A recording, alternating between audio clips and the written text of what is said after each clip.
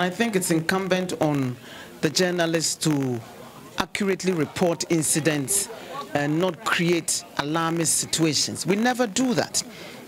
All our agents here are fed. We've asked them to work for us since dawn. We have to ensure that we've given them breakfast, we've given them lunch, and we've given them dinner.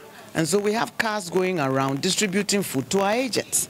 They got to the Assemblies of God polling station, and the NDC were insisting that we had stuffed the food packs with something, and so they created a scene there. And I've read online portals carrying it as if the voters there were hooting at food that we were sending to people in the queue. That's grossly inaccurate. And I'd be grateful if at least you take the trouble to ascertain exactly what's going on. I mean, if I'd come here and people started shouting for whatever reason, not everybody in this constituency votes NPP.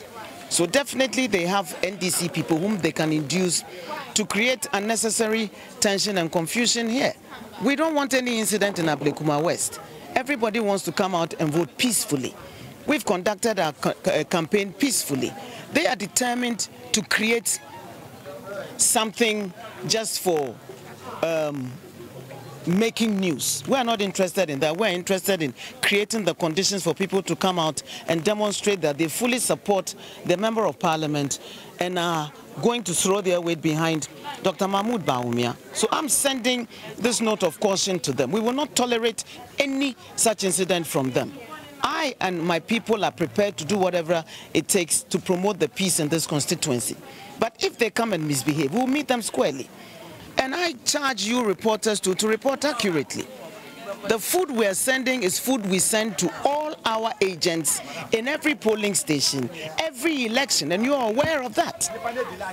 So if we're sending food packs to our agents, how do you create the impression that we're seeking to induce voters in the queue with food? We've never done that there. So where from this?